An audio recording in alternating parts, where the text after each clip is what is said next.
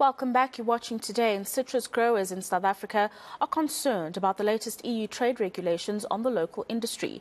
The measures imposed in 2022 require an enhanced cold treatment for citrus exposed to citrus black spot, a fungal disease which leaves dark spots on fruit. The Citrus Growers Association of South Africa says that this is threatening thousands of jobs in the sector. Now, they're asking for the president to intervene. For more on this, we're joined by Deon Joubert from the association. Thank you very much for your time, Deon. And I mean, something that the Citrus Growers Association has been lamenting for months now, that the industry cannot handle the costs associated with this kind of change. And there was a call for Minister Ibrahim Patel, to get involved in discussions with the EU on this regulation. Did those discussions ever happen? And if they did, they were obviously unfruitful? Good afternoon. Yes, thank you for your time. Yes, I agree. I think your point is exactly right, mate, that we've had this issue for the last 10 years, and we haven't seemed to have made any way forward to try and solve the problem. I mean, just as a short intro, I mean, we've been exporting to Europe for more than 100 years, and nowhere, note to that time, did this black spot ever established anywhere in Europe.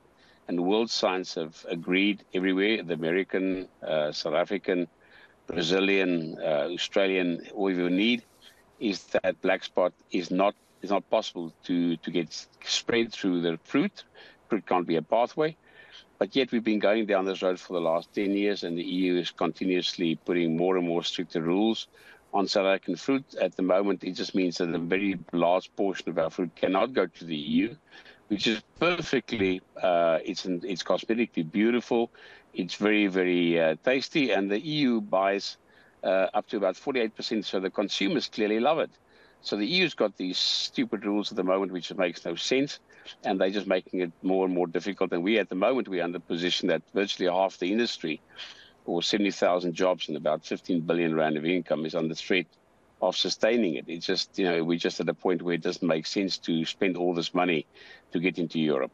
Yeah, and I mean, just for the context of the viewer, it's these almost super fridges that the European Union is looking to secure from exporters when it comes to the citrus. The cost to the farmers or the producers in this regard, tell us a little bit about that, because we've seen over the last 3 years with the pandemic, the geopolitical developments, a lot of food producers have been under pressure, and the cost of the amendments that the EU is demanding are going to be unsustainable for producers. Yeah, true. Absolutely. The point is 100% right, mate.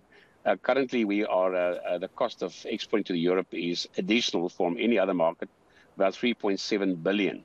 So it's utter nonsense. I mean, that's become on the back of one regulation after the other, just to make it more difficult to access. And the issue is that this cold treatment that they've now forked out doesn't even start to address the so-called risk mitigation.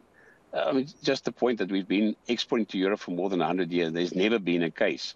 It just shows you what utter nonsense this is they're trying to administrate. And it's making, I mean, we've got such a wonderful and a proud industry doing so wonderfully well in the rural areas by, giving 140,000 people jobs. So, I mean, this is just absolute rubbish. And the EU and the government has been really good, and they've taken the EU to task on the FCM, one of the other issues that they sort of pursuing. So it just looks like a real fortress in Europe trying to keep fruit out. If it was that South African fruit was not, sought after or liked or wanted to buy, that would be, I could understand that. But I mean, the guys are running. We're just 6.4% of their market. We're really small. We're out of season, counter season, and the fruit is brilliant. So no, we're really seeking some assistance from the government here. They've been on record to say that CBS is not a notifiable disease. It's world science agreed. So the EU is just on their own pathway, on the way to nowhere. Yeah, and of course, you are calling for the president or the government at large to take a strong stand against this at the risk of communities Absolutely. completely being shattered and, of course, approaching the World Trade Organization to declare some form of dispute. What is the likelihood that this might happen, Deon? Well, the government, I mean, the government's position is clear that this is it's a trade restriction, nothing to do with plant health. So, and they've tried. I mean, the government has really tried to find as amicable solution with the EU for the last 8 or 9 years. But the EU is just, I mean, as I said, they're just on a geopolitical position. I think, and the funny part is that they're not doing Spain or the Southern Europe producers any good theoretically, because our fruit is out of season. And what you really want, consumers in Europe want, you want them to stay loyal to citrus and eat it right through the year. And I think they just love the South African fruit. So, the government, I think, is serious. Minister Patel last year was particularly strong and thanking on the EU. And we hope that the President, Minister Minister Patel and Minister the Minister of Agriculture, which are very sympathetic to the cause, and of course the amount of jobs and 30 billion rand of foreign revenue that we earn every year, which is wonderful for this country, can stay put. Thank you very much for that update. That is Mr. Deon Joubert from the association the Citrus Growers Association, speaking about that impasse, that regulation that the EU is calling for when it comes to the cold storage or the alteration of cold storage, which not only will cost the producers a lot more when it comes to sending the fruit over to the EU, but also communities that benefit from the economy that has created or the economic growth that's created in this space will